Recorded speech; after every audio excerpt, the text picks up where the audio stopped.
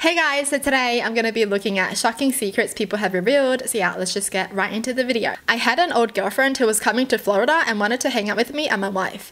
She brought her mum, who I knew pretty well.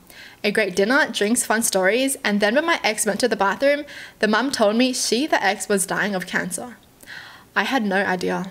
It was sad, but yet felt so good she wanted to hang out. She died within a year. We were probably 35 years old at the time.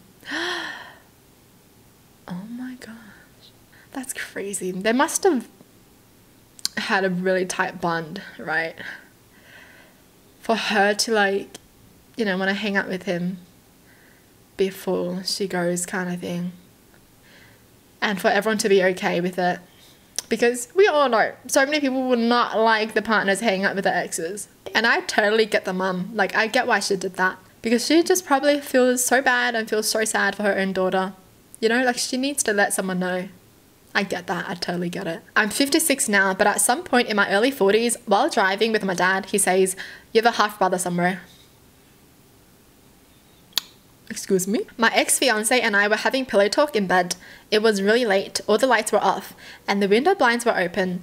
I remember staring at the moon and admiring privately how beautiful it was while my ex talked. He casually dropped how he assaulted his niece when...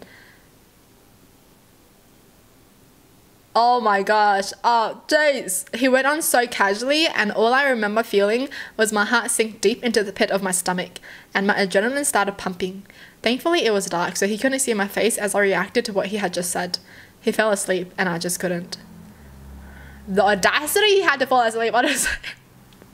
Honestly, how do you freaking drop that on someone and just feel okay with it? I stared at the moon for hours trying to process what he had just said. I couldn't shake the pit in my stomach, so I broke it off with him. Why would he just...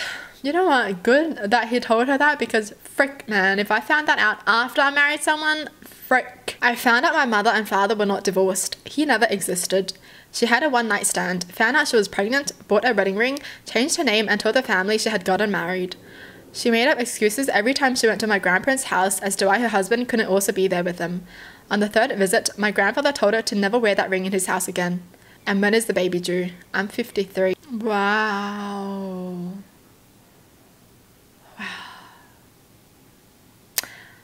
Wow. It's just crazy. I always feel so bad for people who are afraid to tell their parents or the family that, they're pregnant.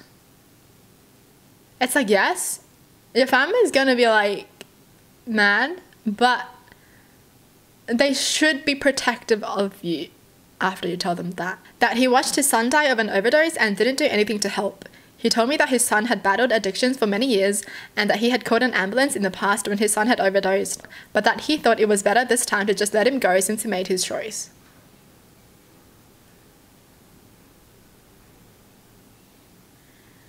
What the hell? I mean, he could have saved his son, but he didn't. What the heck is that? Can you get charged for that? That's sad. Because if your kid is doing something like that, they're probably not happy with life. So instead of letting your kid go, maybe try to help him out. Holy. When I was 11, I had a friend reveal that her stepmother was abusing her. She made me promise not to say anything to my mum or any other adult. I agreed. We had weekly therapy sessions with a guidance counselor. It was my day to go and I just felt like I needed to tell, so I did. The counselor ended up reporting it and the CPS got involved and my friend was made to live with her mother. She was so angry at me for telling, but I felt it in my soul that I should. We are still friends to this day, both us 29 years old. She freaking saved her friend, man. Basically, she chose her friend over her friendship, and that's the friend you need. Even if you think the friendship might break, but your friend is gonna do better on that decision, make it. Right? Some people are selfish, and they don't really care about the friend, but they like the friendship more. Casually dropped they killed someone and then got really quiet about it. Sad quiet. Sounds like there was a case surrounding the ordeal, but could never get them to talk about it more, and I didn't want to push. Yeah, I wouldn't want to push that either, watching so many crime shows, if you push, they kill you too, because you know too much. When I was 16, my mum announced at dinner that her sister was coming for a visit next week. I dropped my fork and said, "You have a sister?" They never talked about their aunt ever. Why was that a surprise? Wow. Damn. I guess some people just don't know anything about their parents. It was me. I mentioned that my mum, my daughter's grandma, was coming to visit. My then 5-year-old was shocked to the core. Is grandma your mum? I didn't know it was a secret. What the hell? I think that makes sense though, because sometimes you don't really see your parents interact with your grandma. If your grandma don't even treat like they exist because you exist, you know? Because once you have a grandkid, you just go straight to the grandkid. You don't care about your actual kid. Friend told me in middle school she was sexually abused by her babysitter and the babysitter's boyfriend on multiple occasions. I sat there quietly and she ended up moving at the end of the year. I wish I had the right words then. Oh my gosh. Damn, it's not anyone's fault but the freaking babysitter though. What do you say to that? You can't really do anything about that if you're still a kid, right? That a majority of people from my dad's side of the family borrowed money from my great-grandmother and never paid her back. I'm talking like $10,000 to $20,000 each person. My uncle, my aunt, my grandmother, my great-uncle, great-aunt. Damn! She rich? Apparently when she died, they all fought over the remaining stuff in her house and what money was left over. My dad never asked for money, never asked for anything, and after she died, all we got was her van. That actually leads into another secret. That van was then handed down to me, as I had just gotten my license as a teen. It was a good van, heated seats, good speakers, TV in the back. Seats went all the way down. Hotboxed that van so many times. Got lucky in there as well. I loved that van. Then I learned that my great-grandmother didn't actually die in her living room like we had been told. She died in the driver's seat of that van. Just died while putting it in the park one day. I feel very weird when I think about everything I did in that van now. Oh my god. I didn't expect that. I thought it was going to be like money was under the seats of the van. You know, or like hidden in the seats of the van. Nope. She died in the van. Damn. My friend revealed that he had sex with his third cousin at a family reunion. He said everybody was pretty upset but didn't understand why nobody cared about the first two.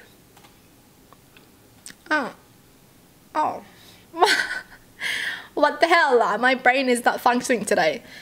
He's had sex with like 3 of his cousins.